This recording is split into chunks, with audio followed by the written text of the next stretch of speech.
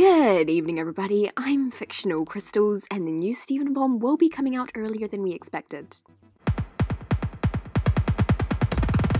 According to Animation Magazine, ahead of the broadcast launch, fans can see it first as all 5 episodes launch on the Cartoon Network app May 5. Line 4 alternate ending dug out, The Good Lars, Are You My Dad and I Am My Mom will all have an early release on the same day before they air on TV. Watching the new episodes on the CN app is a way to support the show, though these episodes will still be airing on TV starting May the 8th.